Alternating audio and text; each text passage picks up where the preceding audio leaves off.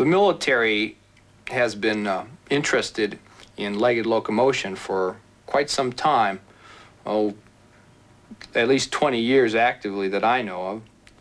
The reason is that 50% of the dry land mass of the world is impassable to wheeled or tracked vehicles of any military design.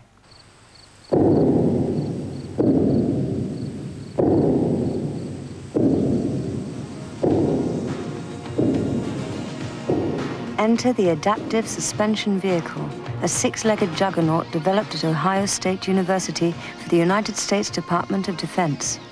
Ultimately, production versions of this prototype will carry men and equipment through dense forest, marshes, and boulder-strewn hillsides where even tanks cannot go.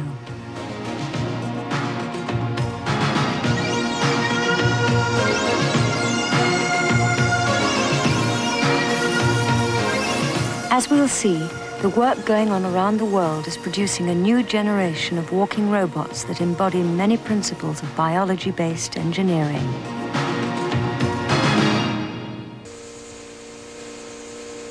A machine with 6 legs, like the adaptive suspension vehicle, can move faster.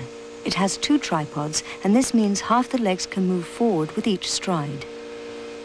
It actually moves its legs like an insect in a pattern called the alternating tripod.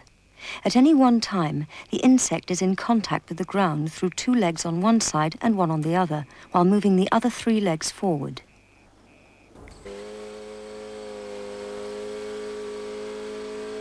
Even insect intelligence is a distant goal for machines. The adaptive suspension vehicle